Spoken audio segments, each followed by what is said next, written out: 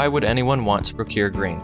Well, there are two simple arguments: because we care for the environment and because we can meet our climate targets. Europe's public authorities are major purchasers. They spend approximately €2 trillion annually, equivalent to around 19% of the EU's gross domestic product. Green public procurement drives the circular economy by purchasing the right products. Waste can be avoided and products reused, recycled, and reduced. Remaining waste can be an energy source or be part of a new product material. That's what we call Green Public Procurement, GPP, or green purchasing. Although GPP is a voluntary instrument, it has a key role to play in the EU's efforts to become a more resource-efficient economy. It can help stimulate a critical mass of demand for more sustainable goods and services which otherwise would be difficult to get onto the market.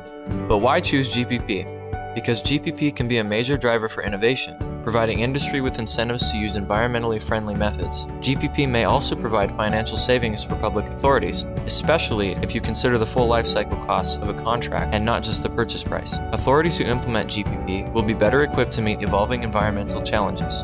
For example, to reduce greenhouse gas emissions or move towards a more circular economy. The European Union's Horizon 2020 project, GreenS, is here to complete the list of benefits of our organization and to overcome the barriers and obstacles to implement GPP. The GreenS consortium is structured by 7 energy agencies and 7 institutional bodies. This ensures the multi-level cooperation and policy improvement in the GPP area. The project is tied with the Covenant of Mayors CALM initiative, as GPP can be included in SCAPs to reach CO2 targets. They offer opportunity to energy agencies by supporting structures to mobilize and improve their expertise in the area of green public procurement application. Also, their goal is to help provide more efficient and highly professional technical support to local and regional authorities.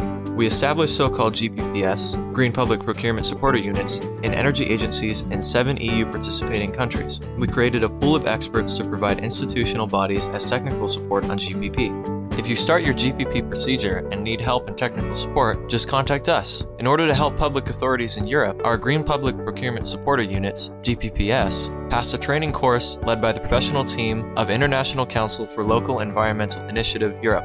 G.PP.S and partners set up a training capacity building program in their region. 6 one-day training courses have been organized involving more than 400 procurers. 6 webinars on GPP were implemented and targeted to support the institutionalization and training.